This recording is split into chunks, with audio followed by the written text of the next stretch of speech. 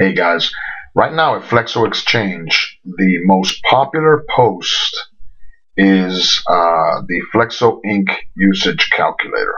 Okay, and I've sent out to you guys a lot of these calculators, and what I'm going to do now is I'm going to introduce you to. I just uploaded some videos on Ugly Flexo, and if you find the playlist titled Analogs Volume and Ink Consumption, and you watch that series, it'll explain to you how I derived the formula for ink volume consumption.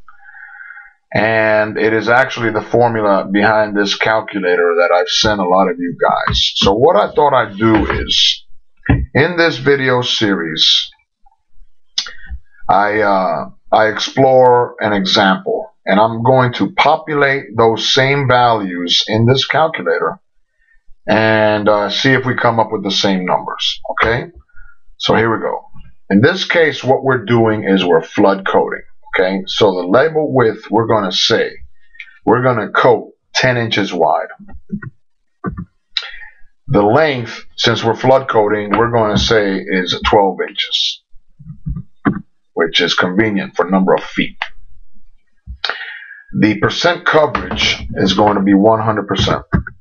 And what that means is if we were printing a label, let's say, and that label was 10 inches wide by 12 inches long, and we were printing a square inside of that or a circle or something, that square or circle might represent a certain percentage of that overall label area. In this case, since we're flood coating, we're going to use 100%.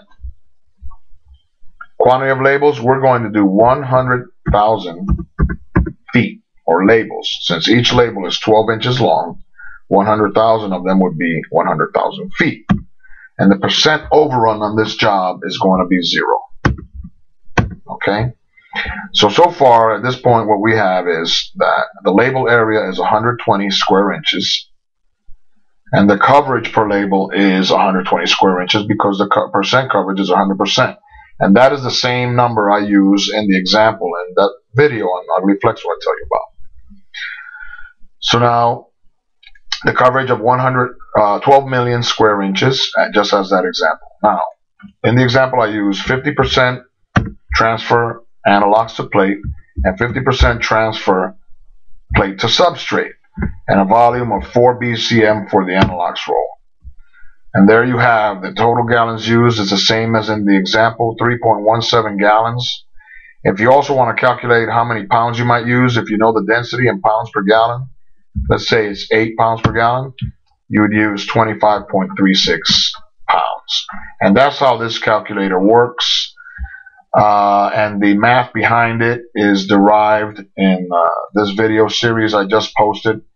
And so here's what I posted. I should tell you guys also, some of you guys might have gotten this calculator where the value of gallons consumed did not vary when you vary the percentages here. If you have that calculator, write me back and ask me for another one, because that was a little boo-boo and I fixed that. Okay, so there you have it, guys. Nice chatting with you. Have a good one.